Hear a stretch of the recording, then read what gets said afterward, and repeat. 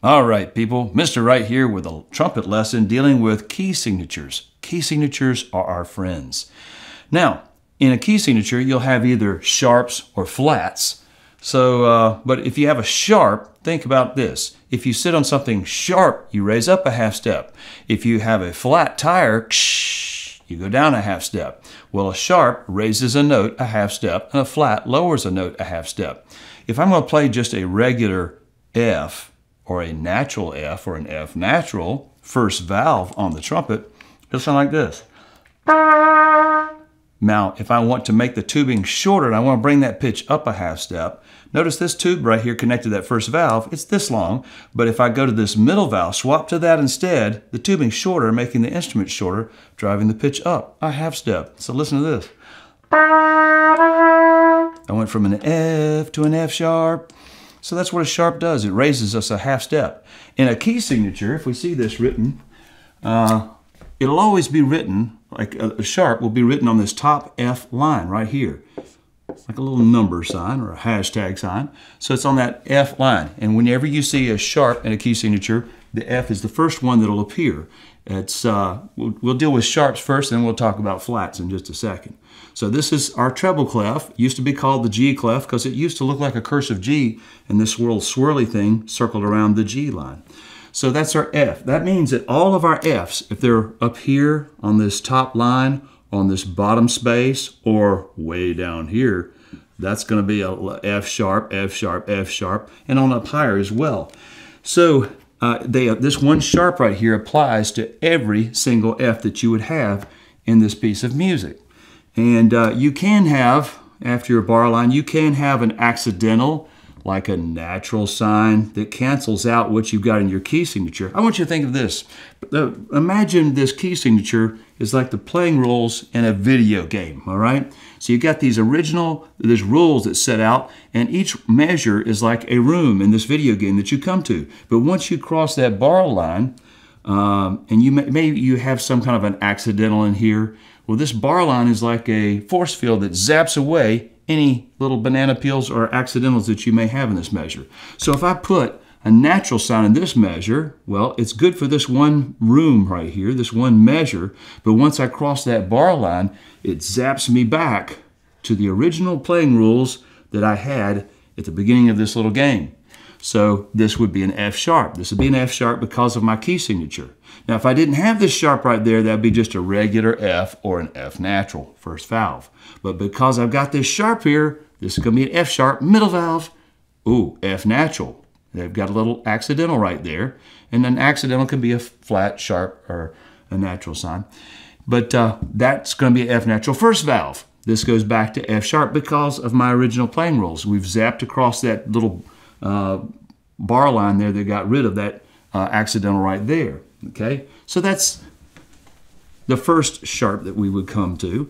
And the second one that always appears is a C sharp.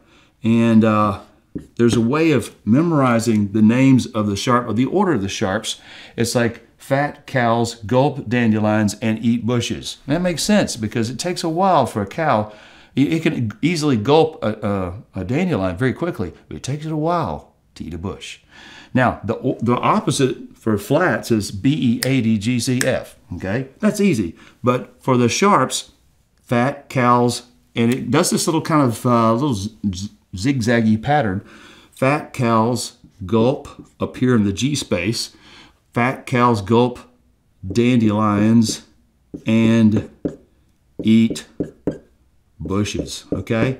But you normally, as a young trumpet player, you won't see that many sharps. So let's just talk about a few of them maybe, okay?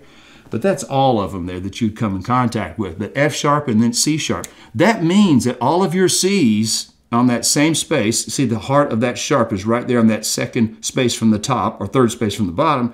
And that also means that all of your low C's would be C sharp. That would be valves 1, 2, and 3. And of course, this high C sharp is valves 1 and 2. And your upper C sharp way up here would also be a C sharp.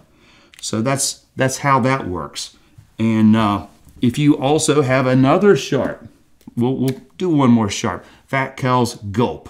Okay, that means all of your G's up here on this top space right here, on this second line from the bottom, they would all become G sharp. You'd finger this G sharp right here, valves 2 and 3.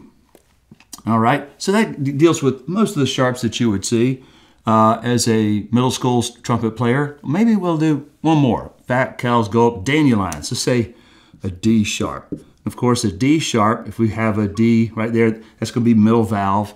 And your low D sharp right down there, that's going to also be, you think about it this way. You could say it's a E flat or a D sharp. It's the same thing. It's going to be valves 2 and 3 down here. And of course, you play this one just middle valve up there. So that's the sharps that you would have. And again, it's just like the playing rules for this whole thing. You can have little accidentals thrown in, but once you cross the bar line, it zaps you back to the original playing rules that you have. Now, what if you have flats on the trumpet? So say we have, first of all, let's say there's nothing in here, and that is a key signature in itself, the key of C on the trumpet. So that means if you play a B right here, that's just going to be a regular B or a B natural. That'd be middle valve. The low B down here would also be middle valve, low B natural, because there's no flat on this B line. If you did put a flat there on that middle line, the B line, what that does then is it lowers these B's a half step. So instead of middle valve, you'll go to first valve. So I'm going to put a flat here. And also I need to say this. Let's first say this. If there's no flat there, you know, you're going to go B naturals. And also whenever you have an F right here, that's going to be first valve, a regular F natural right there. And your high F is also a high F natural. And so that's how that would work. So everything is natural. You got your B natural middle valve. So this note right there would be B natural middle valve. Your low B would also be natural middle valve. So just some facts that you have to memorize. But what if we put a flat on this middle line right there? That means that all of our B's right here are going to be lowered a half step. Now a regular B, B natural middle valve, and if I want to lower it a half step, I'm going to swap to that first valve right here. Notice this tubing's longer, so I'm going to lower it down a half step from I went from a B to a B flat, making it a half step lower. So all of my B's, whether they're here on this line right there or way down here, it's going to be a B flat, first valve. So this flat right there makes all of my B's B flat to first valve. Or if you had a high B up here, it'd be B flat first valve instead of middle valve. Now, what if we add also the next flat, B, E? We're going to put it in this E space, the heart of this flat right there. And it's so we're gonna, that would mean all of our E's up here would not be open E anymore. It would be middle valve. Your low E down here would be valves 2 and 3. Got it? Okay. It lowers all of our E's a half step from down here from 1 and 2 to 2 and 3. And now let's add another flat, B, E, A. We put it on the A space. Notice it's doing this little zigzag pattern, bump, bump, bump, bump like that. So all of our A's right here now become A flat. And that's going to be valves 2 and 3. And then if you have a high, or let's say you have a low A also down here, instead of valves 1 and 2, it's going to be valves 2 and 3. Let's add one more flat here. The flat to the D line right there. That means all of your D's, whether they're up here on this line or down underneath, they're going to be D flat. Now, you could think, well, what is a D flat fingering? If it's normally, if without that flat, it's going to be first valve. Well, we want to make a half step lower. We're going to add the second valve. And you could also think of it as like a C sharp. It's going to be valves 1 and 2. Or you could think this guy right here, it's the same thing as a C sharp. If it's a D flat, it's going to be valves 1, 2, and 3. All right, so I hope that kind of clears up some things. And remember, if you have some notes in here and have an accidental here, and you cross over that bar line, once you have that accidental there, it will zap away whatever accidental you have in that measure. And you go back to the original playing rules that you had in the key signature. So hopefully that'll help you a little bit as you deal with key signatures. And also, you'll you'll notice that every once in a while a piece of music, sometimes it changes keys. And so you'll have a double bar, just like this. You'll just put one right here, a double bar, and then they might have a different key signature right there. And then you go by those playing rules, and you got to pay attention to that. What I tend to like, what I like to do is I'll take a highlighter and I'll highlight all my key changes, and then sometimes I'll even mark with a red pen all those, just to remind myself of those notes that either are flat or now sharp. And that keeps me from making a bad mistake while I'm in a band rehearsal. So hopefully that helps you in understanding key signatures on the trumpet.